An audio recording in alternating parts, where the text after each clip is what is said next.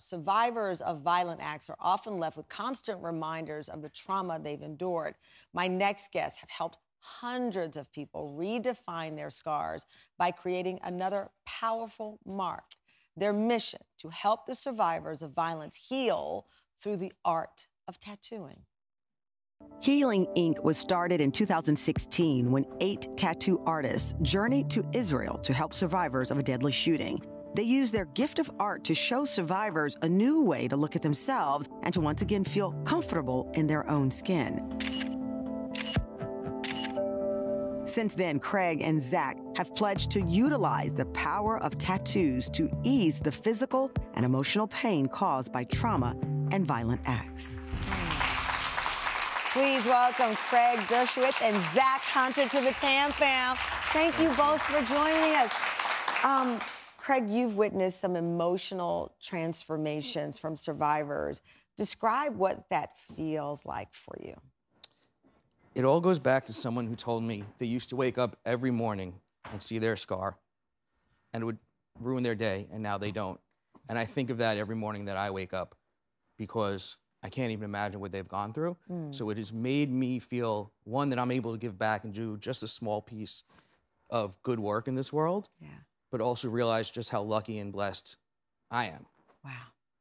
Zack, you've experienced it from both perspectives, from the heart and wanting to help others, but also being a person who identifies specifically with what some of the people you help go through. Yeah, absolutely. As someone who's faced trauma like myself, I'm always able to relate to these survivors who have experienced traumas unimaginable to the common person.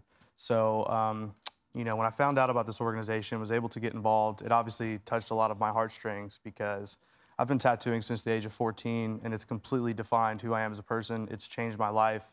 So being able to give that to someone else who's endured these awful traumas and watch it change their lives completely just through something that I love, it's unimaginable, and I'm glad that I get to do it. We talked about your help with people who experience acts of violence, but you also help cancer survivors. Absolutely. Tell me about that.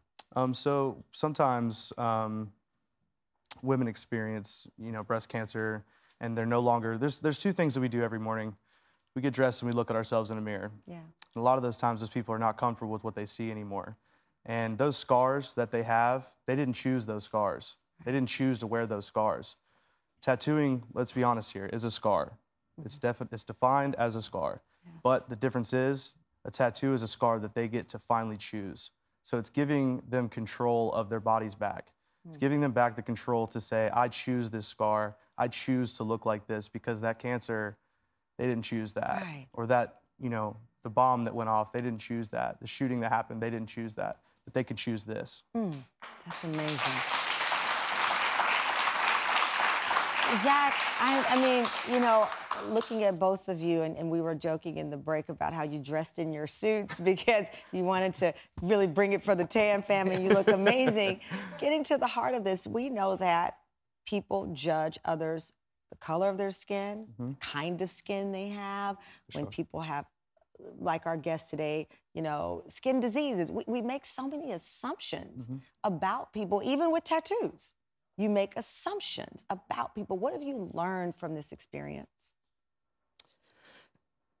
It's a wonderful opportunity to show people the heart of tattoo artists and that this is a new art form that's helping people. And it's just wonderful to say, this is something no one else has been able to do, and we have the opportunity to give back. Don't judge what you're seeing with people like Zack and myself.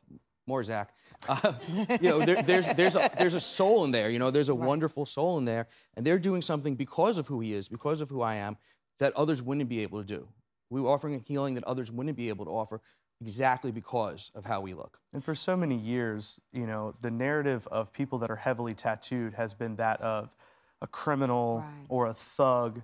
So when older generations, or, you know, even people that were raised by the older generations would see someone like me, someone like Craig, someone heavily tattooed, the initial thought process is that person is most likely a criminal, prison, you know. And that really is the modern, you know, reaction to it, because we know ancient history shows us that tattooing culturally, whether it's in Africa or in the Mayan civilization, this has been a part of society. It's only recently that these monikers associated with it have taken over. And we talk to so many people that, you know, they don't feel comfortable getting tattooed because, oh, well, my parents or my school or my this or my that are going to judge me.